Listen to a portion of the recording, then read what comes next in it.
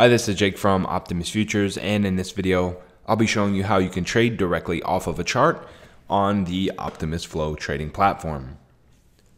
So as always, this platform is currently in beta stage right now. It is going to be released very soon, but as of right now, it is not available to the public. So if you would like to test it out for us and, try it out, feel free to drop us a comment in the comment section down below, or you can head over to our community forum. You can request an invitation there, or you can send us a request email to support@optimusfutures.com. That being said, the main focus point of this video is going to be chart trading. And it's actually quite simple to do so, and you do have a couple different methods of chart trading on this platform. So first up, you will need to open up a chart. You can do so by opening it up in the top left-hand corner. You can click on the chart shortcut here. You can also go into the main menu and choose chart from here. As you can see, I already have a chart up. This is the Dow. I am trading off of the front month here, so it is March 2020. You can also, if you want, search for your symbol up in the top left-hand corner. You can actually see I'm connected to Forex data as well. This does work with Forex. But you pretty much just select the contract you want to trade. As you can see, I have the Dow right here, and then I can just go ahead and click on the month I want to trade.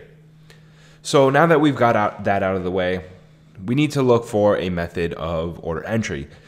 And when I mentioned there's a couple ways to do so, this is what I was alluding to. There's a couple different methods of order entry here. So first up, we have mouse trading. This is for those of you that want to click on a specific price level here and place your orders this way. So as you can see, we can see the green represents a buy stop in this case because it's above the market. If you scroll below, you'll see this is now a buy limit. So depending on where you hover over your mouse, your orders will automatically reconfigure themselves. A left click will always represent the order that is in the green rectangle, and a right click will always represent the order that's in the red rectangle. So just one more time, above the market, I'm going to be at a buy stop or a sell limit. Below the market is going to be opposite. I'll be at a buy limit and a sell stop. So this is probably the primary way you'd conduct your chart trading. Scroll over to whatever price level you want to place your trade at. And again, technically sound, this is not accurate at all. I'm just placing these orders for an example. So there's no rhyme or reason why I'm placing these orders. Again, it's just to provide a technical example here. So I'm going to left click right here at 28,542. As you can see, I get the order confirmation here. I press yes. And we can see my limit order is now in place. I have a limit order sitting here. Now, if I want, I can change the price level by pretty much just left clicking, dragging, and holding. And you can see the price levels adjust accordingly. Wherever I left click and drag it off, it will let go and place it and adjust the order accordingly to that new price level. Now keep in mind that we do have order confirmations on. So pretty much that means every time you do go to place an order on the chart specifically, or pretty much anywhere throughout the platform, you'll get one of these order confirmation windows. If you want to avoid this and save some time and be a little bit more efficient, you can click do not show again to avoid yourselves from having to confirm your order modification every time. Just keep in mind though, if you do accidentally modify your order, you won't get this order confirmation window and you could potentially screw things up. There is some liability to this, so just keeping that in mind. We aren't exactly responsible after you click do not show again, so that's why that is there. So as you can see, I just adjusted my order by pretty much just left click, dragging, and holding. Now, as you can see, you can also pretty much just cancel out your order here by clicking on that X. As you can see, I get a cancel order confirmation. And there we go. We received our notification in the top right-hand corner that our buy limit for the Dow was canceled. Let's do this again. We'll make sure, again, we'll click on chart trading. This can be done in the top right-hand corner of your chart, and you'll see that it looks like a little mouse there. Let's do it for a buy stop this time. So we'll left click above the market. As we can see, we have that order window again, the confirmation. And there we have it. My buy stop was placed right here. I can adjust it if I want, closer to the market. We'll click yes, and there we go. It's been adjusted. One more time. Let's click on this again. We'll right click for a sell stop, press yes, and there we have it. So now, as you can see, we have 2 working orders. So if I want to, I can individually click on each of these X's, but there's actually a couple other ways in which we can modify our orders. You'll notice there is in the top right hand corner of our chart, the option to show or hide the quick trading toolbar.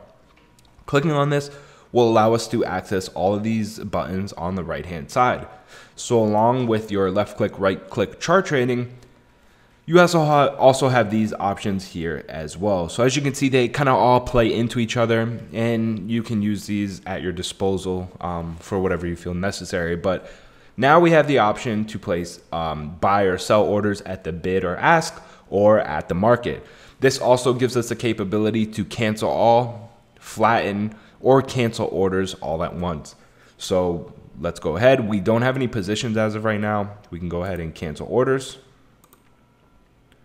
As you can see, it just canceled by both of my working orders.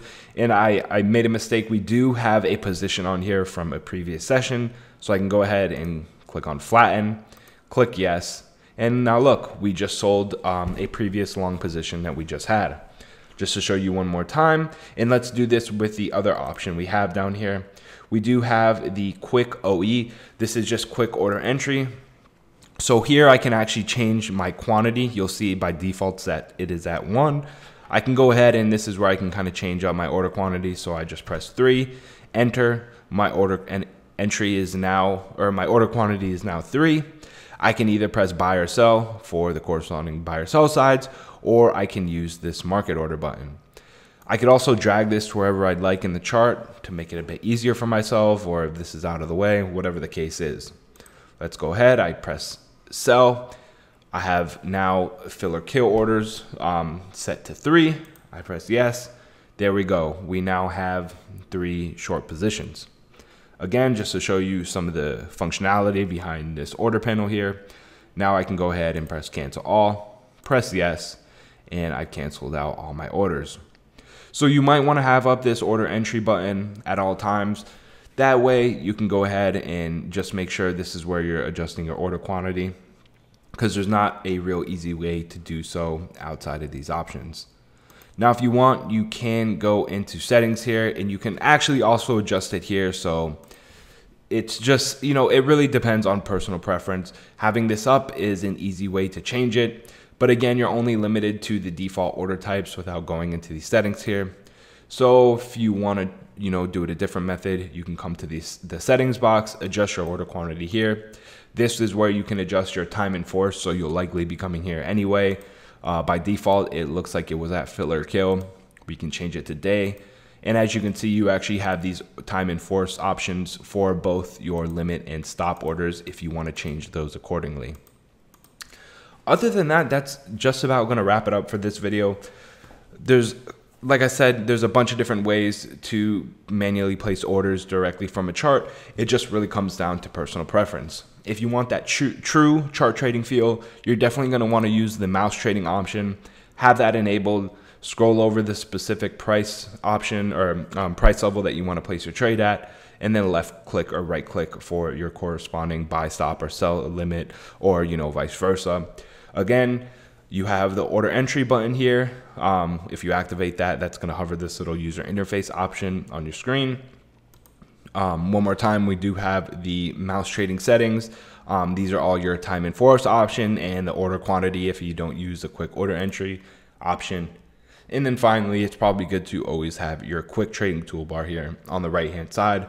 So that way you can always cancel orders, flatten them, or cancel working orders, cancel all of the following options. So that's going to wrap it up for this video. If you did like it, please give it a thumbs up. Subscribe for more Optimus Flow content. We have trading podcasts, tip videos, advice, and much more. And as always, thanks for watching.